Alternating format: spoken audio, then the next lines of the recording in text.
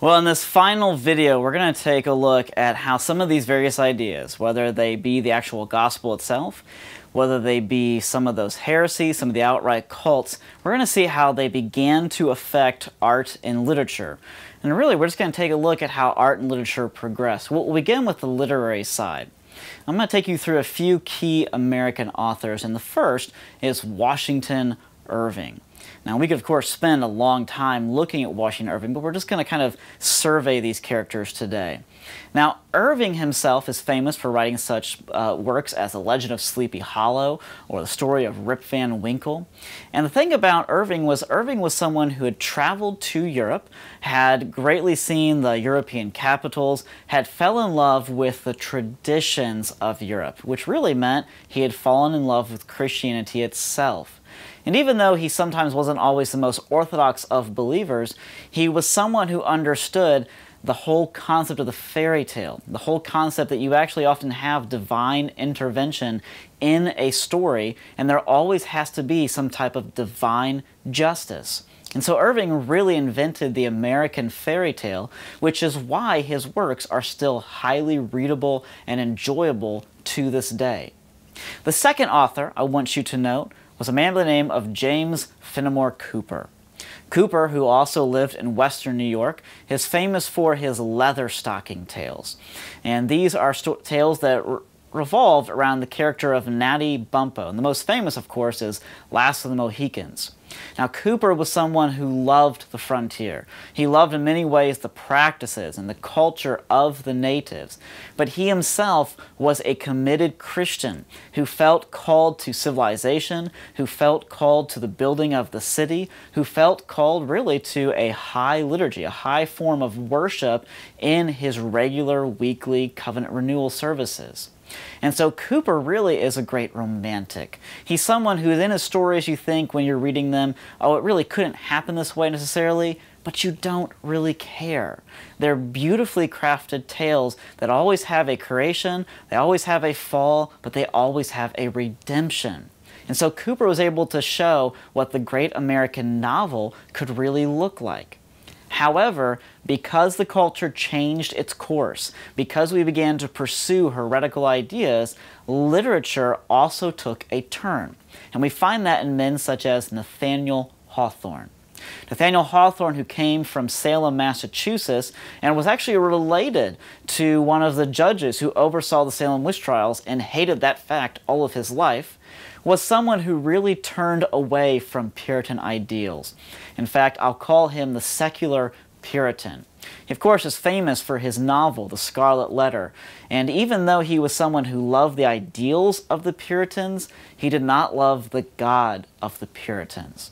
And so he had this notion that there needs to be confession.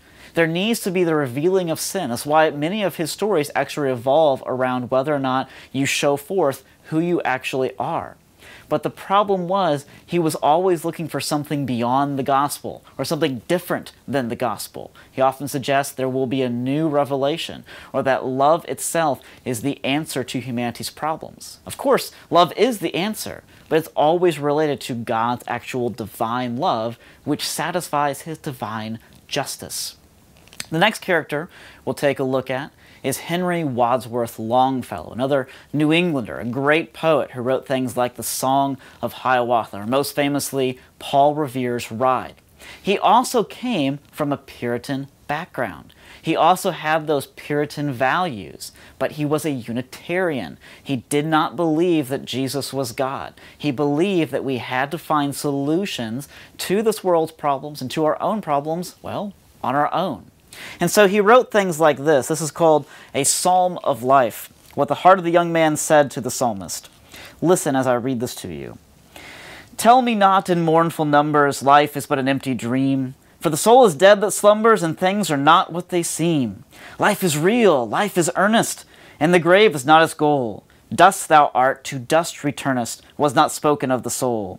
Not enjoyment and not sorrow is our destined end or way, but to act that each tomorrow find us farther than today. Art is long and time is fleeting, and our hearts, though stout and brave, still like muffled drums are beating funeral marches to the grave. In the world's broad field of battle, in the bivouac of life, be not like dumb driven cattle, be a hero in the strife.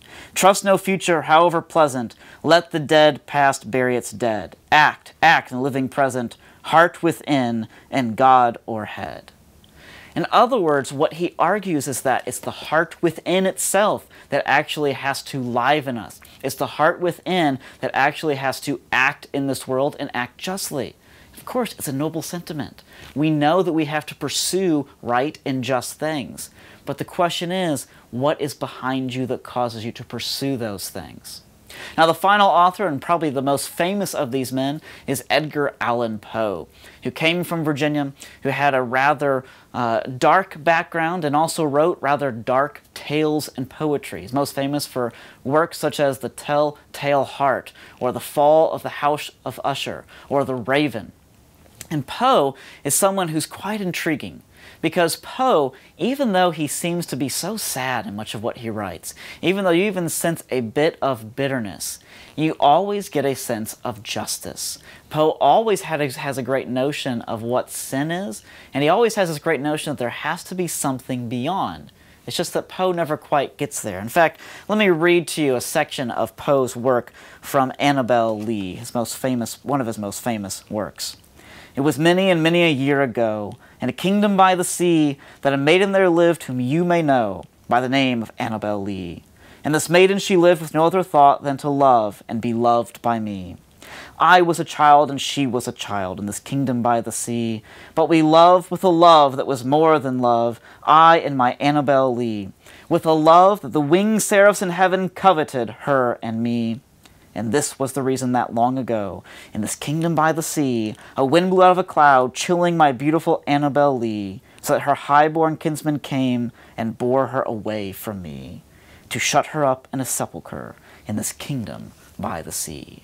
In other words, he's someone who refuses to forget the causes of sin, or refuses to forget the effects of sin, but he also refuses to turn to pleasure as an actual solution to these things. And so with Poe, even though you encounter this darkness, you always encounter the first half of the gospel. Now, incredibly, the way that painting or the visual arts, the course that it took, shows a remarkable return in many ways to the gospel itself. In fact, most famously during the first half of the 19th century, we have the Hudson River School. These characters, these men who painted magnificent landscapes and who were both romantics and realist, meaning they painted things to make them look realistic. They painted things that were actually there, but they always managed to give it some type of romantic lens to which to view it by. These men were really kind of the first rock stars in American history. They were often the men who made the greatest amounts of money and who enjoyed some of the greatest fame whenever they traveled from city to city. What's incredible about the Hudson River School artists is they all viewed nature as an astonishing show of the hand of God. These were men that, even though they often were friendly with the Transcendentalist, many of them were actually Orthodox believers. In other words, when they looked at nature, they didn't see something that was simply marvelous, which of course it is, but they saw something that revealed a higher power, that revealed an actual God who had spoken partially through nature, but who had especially spoken through His Word. And so when they made these magnificent portraits, some of these landscapes that are actually more than 20 feet wide, they made them in many ways as a protest to many of the ideas of the age. After all, this was a time when evolution, proposed by Charles Darwin, was taking hold in American universities. This is a time when they were saying that this world that we live in has been made simply by chance happenings. But of course, Hudson River School artists were able to say, well then how do you explain this beautiful scene?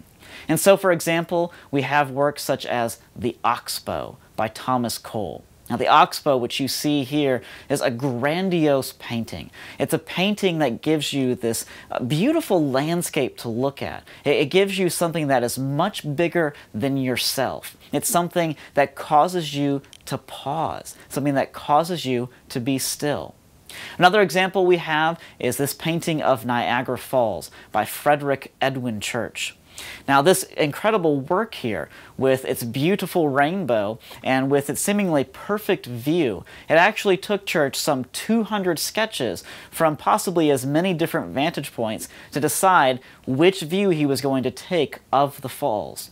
But still, it showed people what was out there and attracted them to come to these places.